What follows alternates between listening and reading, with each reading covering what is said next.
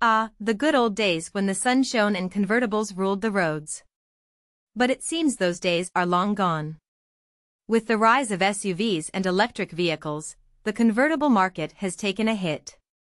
Last year, convertibles only made up 1% of new car sales. But fear not, sun lovers, there are some electric convertibles on the horizon. You see, manufacturers are currently focused on producing battery-powered SUVs, which are more profitable. But as the technology develops and costs come down, we may start to see more affordable electric convertibles hitting the market.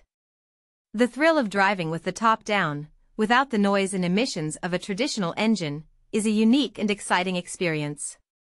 One brand leading the way is Polestar, with their upcoming Polestar 6 convertible. This sleek two-seater is set to hit the roads in 2026, boasting a stiff, bonded aluminum platform and an impressive acceleration of 0 to 60 miles per hour in just 3.1 seconds. It's sure to turn heads, but it comes with a price tag of around £165,000. If you're looking for something a bit more affordable, the MG Cyberster might be the answer.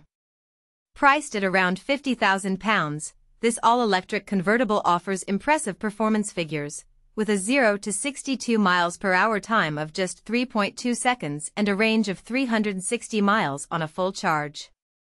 It's the first MG convertible since the TF and is sure to bring some fun back to the open road. But what about the classic convertibles we know and love? Well, it seems many manufacturers are hesitant to jump on the electric convertible bandwagon. Lotus, Lexus, Rolls-Royce, and Aston Martin are all keeping quiet about their future plans. And while Mini did release a limited edition electric convertible last year, there's no confirmation of a full electric variant for their upcoming models. So, it seems we may have to wait a little longer for the joys of an electric convertible. But in the meantime, there are still some options available. The Fiat 500e/Abarth 500e Cabrio offers a cute and retro style, with a range of up to 199 miles on a full charge. And if you're looking for something smaller, the Smart EQ ForTwo Cabrio is perfect for city driving, although its range is limited to 80 miles. In the end, it's clear that the convertible market has seen better days.